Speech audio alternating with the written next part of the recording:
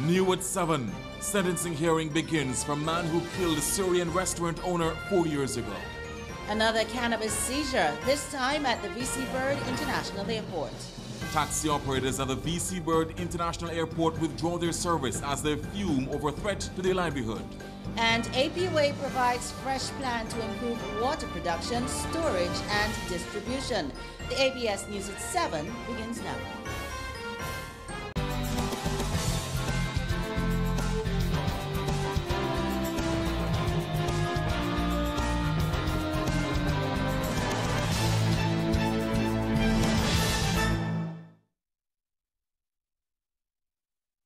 The local evening news is brought to you by Nagico, local agents Bryson's Insurance.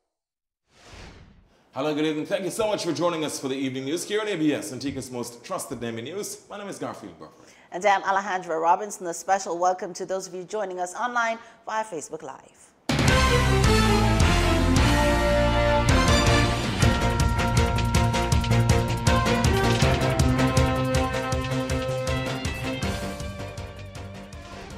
Well, we start off with news this evening that the latest dashboard released by the Ministry of Health shows no new laboratory-confirmed COVID-19 cases in Antigua and Barbuda. Now, the dashboard, which includes data as at 6 p.m. Sunday, 19th July, also shows recoveries remaining at 57 and active cases at 16.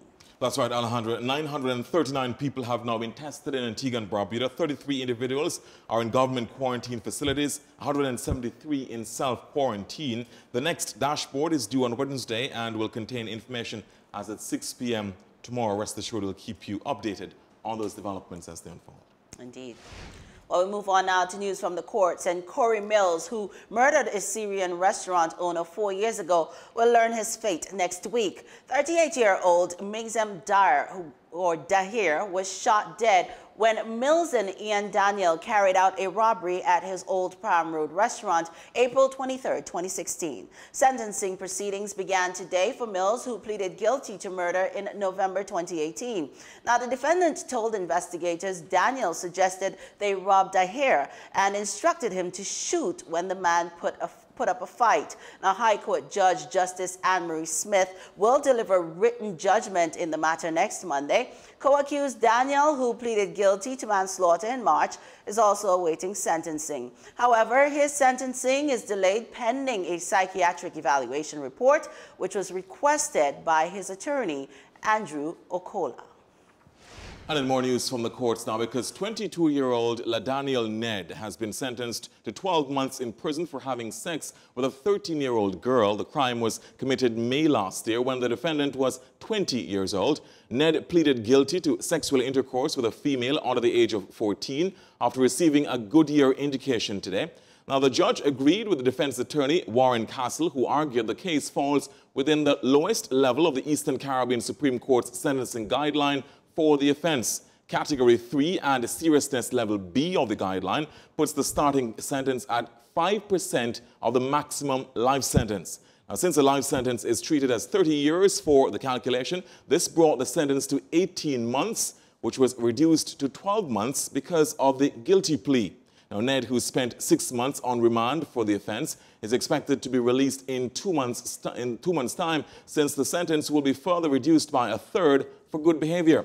Meanwhile, in another matter in the court today, Carson Matthew Jr. will be sentenced in September after pleading guilty to assault with intent to rob today. Matthew admitted he was armed with a knife when he accosted a man on High Street in February last year. His attorney has requested a social inquiry report pending the sentencing, which is set for September 25. Well, police recently found 11 pounds of cannabis hidden in boxes of macaroni cheese at the VC Bird International Airport. The discovery was made over the weekend following a drugs operation between the Customs Department and police. The package arrived on island aboard an Amerijet flight from Miami. Police are investigating the matter. The Enforcement Directorate India has filed a fresh charge sheet against Mehul Choksi. Choksi, a diamond mogul, has been residing in Antigua since 2018, having become an Antiguan citizen under the country's Citizenship by Investment Program, or CIP. His stay on island has been shrouded in controversy as he has been accused of defrauding the Indian public-owned Punjab National Bank, a charge he has strenuously denied. A recent publication in Hindustan Times says the new charge sheet says Choksi passed off lab-grown diamonds as natural to customers through his companies. The article says the new charge sheet was filed in hopes of strengthening India's chances of having Choksi extradited to face charges there. Choksi's attorney, meanwhile, Dr. David Dorset, declined to give a comment on the new charges when our news team contacted him today. All members of the United Taxi Association at the V.C. Bird International Airport were livid today about an issue affecting their livelihood. They are fuming about unlicensed operators operating as taxis. Sherilyn Beezer spoke with the aggrieved operators. The operators withdrew their service Monday, saying enough is enough. The members are fed up. They have guys coming here for 3 days and can't get a job. But there are people with A-cars coming and taking up all the people for particular hotels. And that's unfair. We've been talking about this for too long, and it's time that we put a stop to that. He says a solution from the authorities has not been forthcoming. We have spoken to every authority, everybody in authority about this. And as far as we're concerned, we've been disrespected and nobody's listening to us. So we just decided that we're not going to put up with it no longer. Today we brought the operations to a halt. Vice President Joseph Williams insists laws need to be enforced. Most of the time, people have inside connection and other connection that gives them the right, the freedom, or the comfort in thinking that what they are doing that is illegal can become something acceptable. And what we are simply saying, it's not acceptable. General Secretary of the Public Transportation Union, Gregory Athil, is in full support of the association and says the situation extends beyond the airport and onto the beaches at hotels. It's not only decreasing the amount of work that we have, but it's also putting our country at a risk.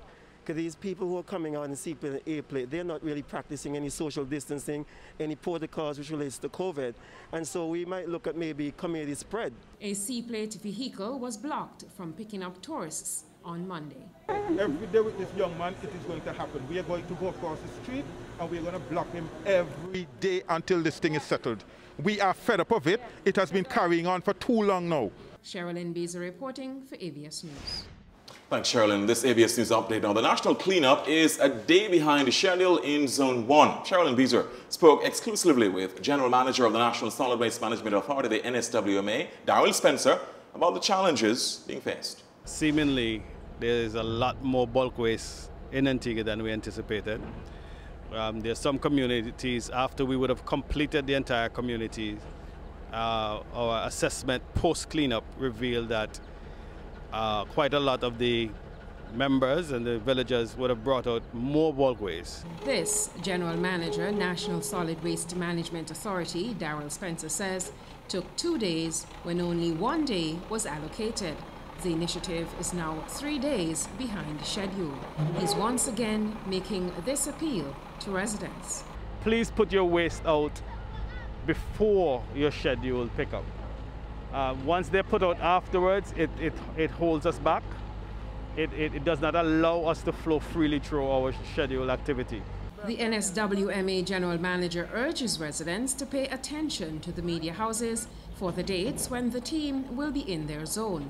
Residents are reminded of the remaining zones. Zone number 2, St. Philip's North and South and St. Peter's. Zone number 3 is St. John's Rural East. Zone number 4 is St. John's City South and St. John's Rural South. Zone number 5 is St. John's Rural West. Zone 6 is St. Mary's North and South. 7 is All Saints East and St. Luke and All Saints West. The St. John's City West and St. John's City East fall in Zone 8, while Barbuda is Zone number 9. The schedule remains the same in terms of the zones, however, the start date would have changed. Spencer provides an update on the cleanup in Zone 1, indicating St. Peter has been completed and the team is on the final leg of St. George. On Tuesday morning at 6, the team will gather in St. John's Royal North at Cedar Grove Playing Field and work to complete the entire area in a day. Sherilyn Beazer reporting for ABS News. Thanks so much, Sherilyn. Now we move on to another story here because AP Wastewater Business Unit has announced plans to improve water production, storage, and distribution. The APUA has announced short, medium, and long-term plans for increase in production of potable water. That's right, Alejandro. It comes amidst a growing clamor for more of the precious commodity from residents. Joining us via Zoom to explain more on this and essentially the implications for you. When will you actually start to see an increase in your water supply? We have Business Unit Manager at the APUA, Ian Lewis, who joins us via Zoom. Very good evening to you, Mr. Lewis. Thank you so much for joining us.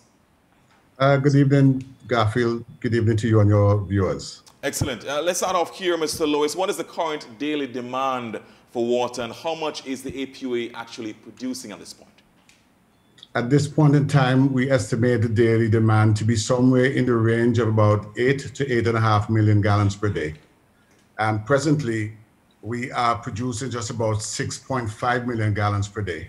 So we're just about 1 million to 1.5 million gallons away from the actual daily demand. Okay, now, Mr. Lewis, how soon will residents start to see improvement in the water supply? Okay, APUA has set about a 3-stage development plan, starting with a short-term goal, which we expect to see happening within the next 2 to 3 weeks. It involves the replacement of membranes at the Ivan Rodriguez plant. We're going to be changing 336 membranes, which will increase capacity up to an additional 150,000 gallons per day.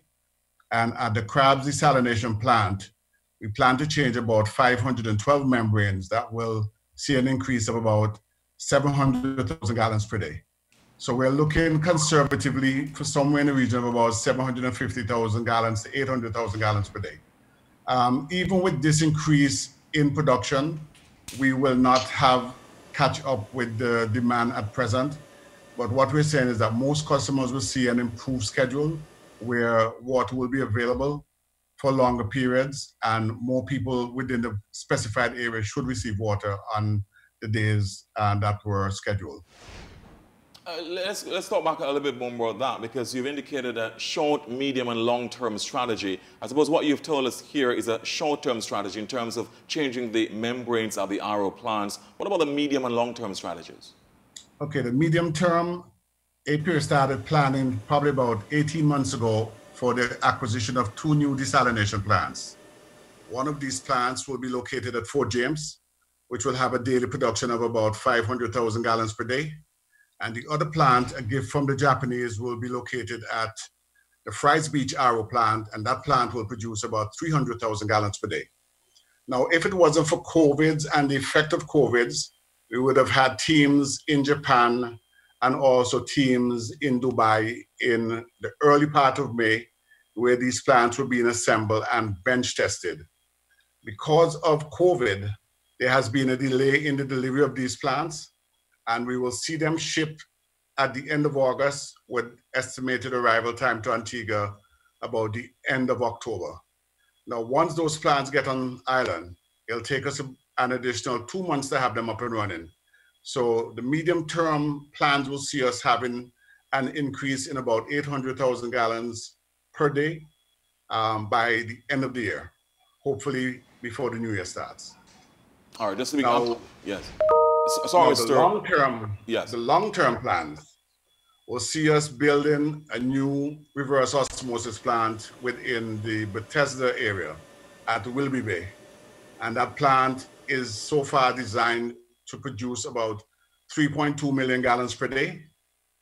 And that plant will basically do what the Potworks reservoir does and the Delapse water treatment plant. We notice every time that there is a shortage in surface water that the island suffers because of the lack of water coming from that particular area. So with that plant going to production, we've given ourselves about 12 months. That mandate was given to us by the cabinet about a week ago, where they would want to see a plant up and running in about 12 months.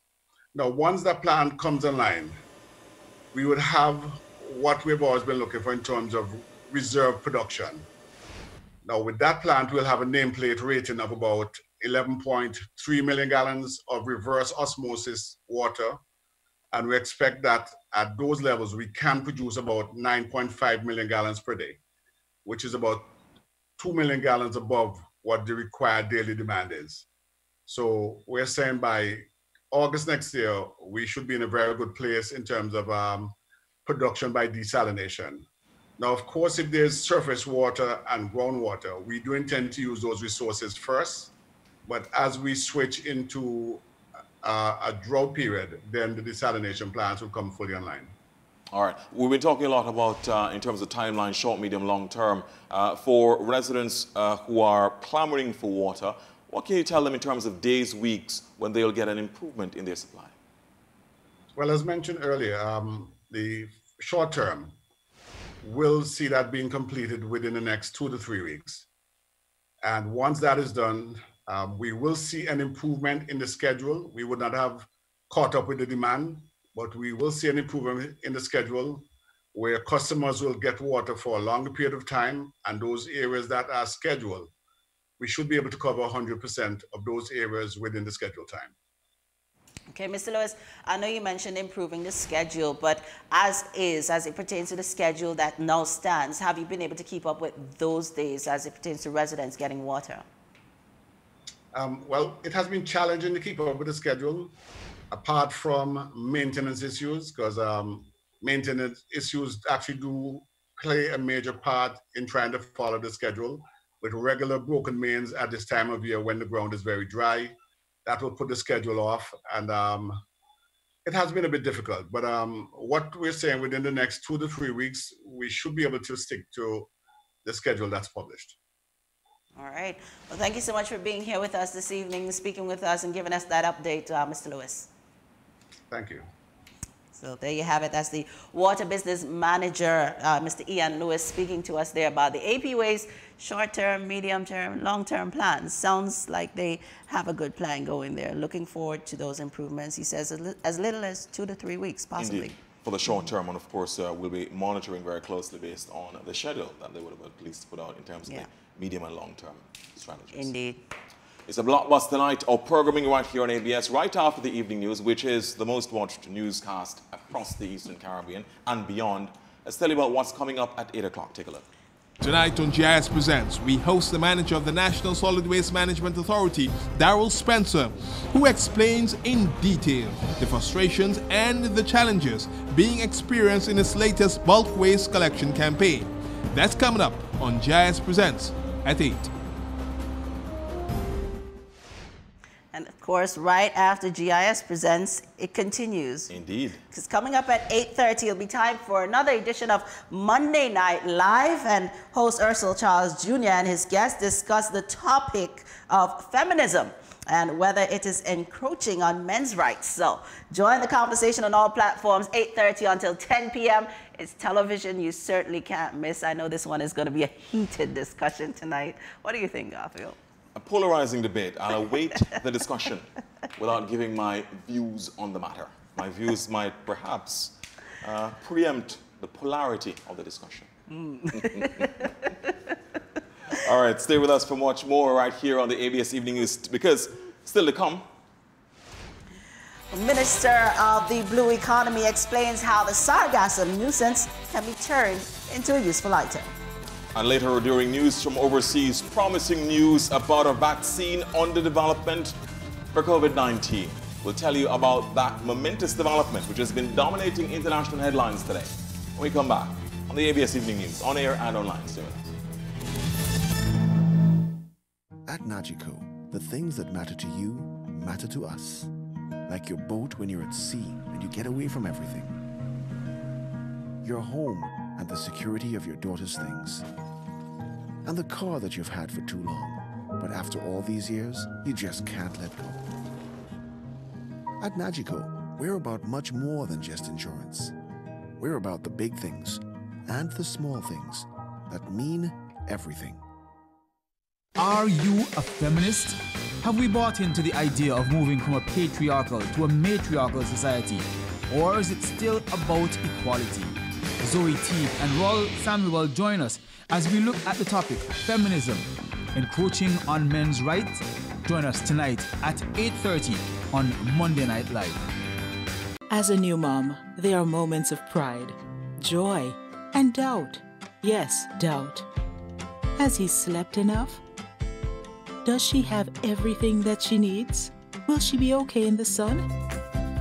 These doubts come from love. For the good of baby, 2 servings of Nestum are full of all the goodness and naturalness of the cereals that your baby needs to blossom. That's one less thing to worry about. Nestum. It's all good, Mom. Learn more online with Nestle Baby and Me. Join ABS for a brand new House Calls, Tuesday at 8 p.m. Our guest is urologist Dr. Adrian Rod. The topic, screening for prostate cancer. House Calls is unmissable, Tuesday at 8 p.m.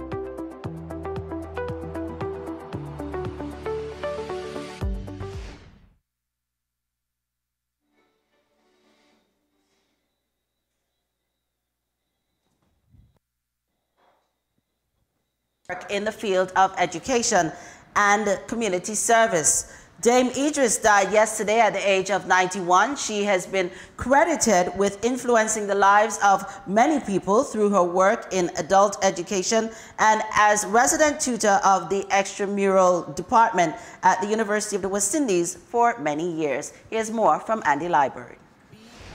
At the occasion during last year's independence celebrations when the nation bestowed one of its highest honors on Dame Idris for her sterling contribution. As the nation reacts to the news of her passing, Cabinet announces an official funeral will be held for Dame Idris. In paying tribute, Cabinet took note of the colonial era out of which she was able to emerge and excel. It counted her among the crop of ambitious Antiguans and Barbudans who sought excellence, even as the struggle ensued for regional integration and sovereignty.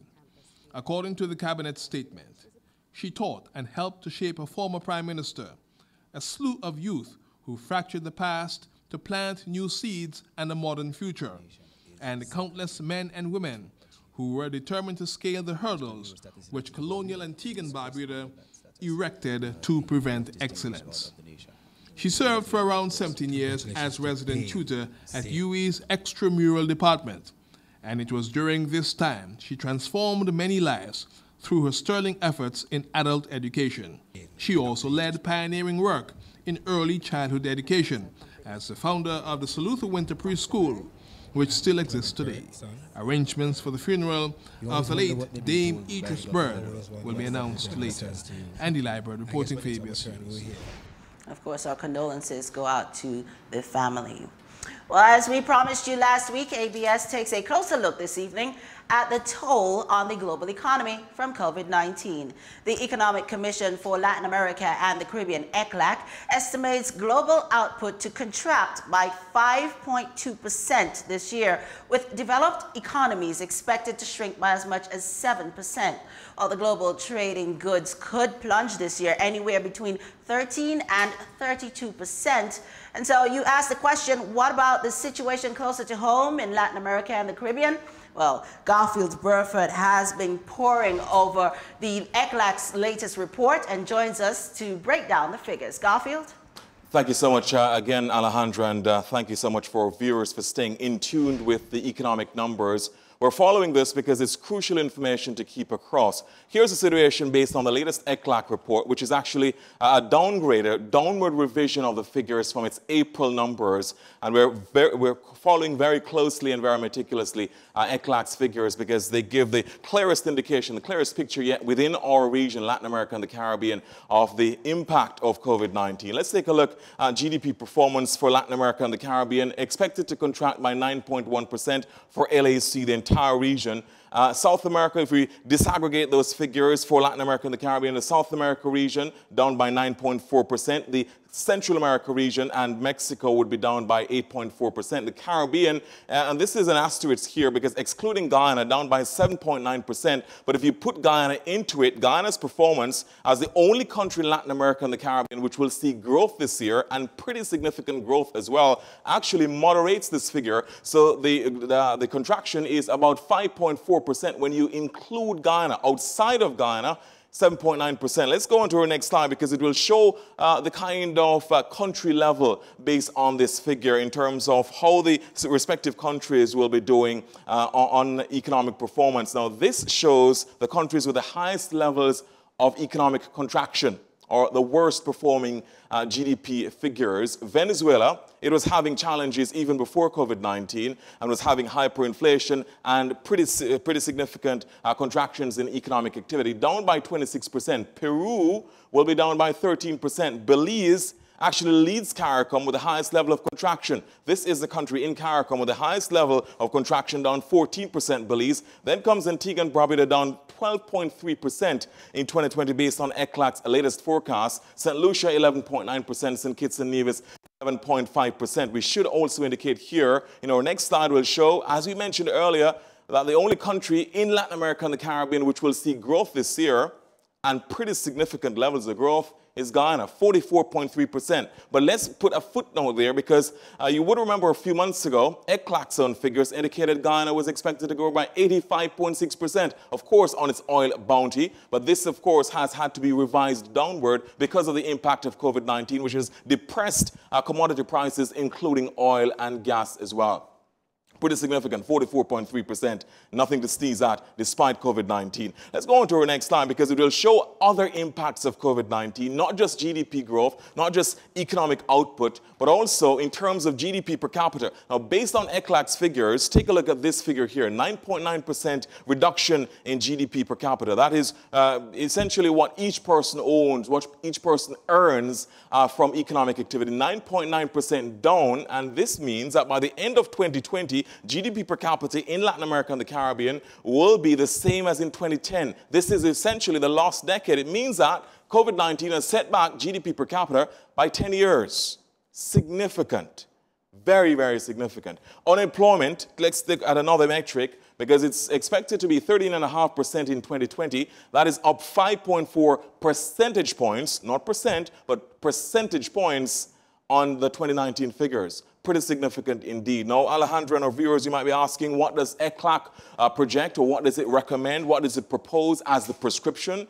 Pun intended, because we're talking about COVID-19. What does it prescribe as the response by governments to what's the situation here? It is proposing that steps are taken both at the fiscal and monetary policy level to cushion the impact are the most vulnerable. One of these measures that ECLAC is projecting is an emergency basic income for 6 months for the entire population living in poverty in 2020, while another is support for businesses and jobs at risk. Certainly, the measures required will take a strong fiscal response, and it comes at a time when governments are facing challenges in healthcare expenditure and declining revenues. There are absolutely, Alejandra, no easy options. And when you consider the fact that governments in this region do not have the option of quantitative easing, which is essentially printing money and buying up bonds, it makes it extraordinarily difficult and presents some significant challenges. Back over to you, Alejandra.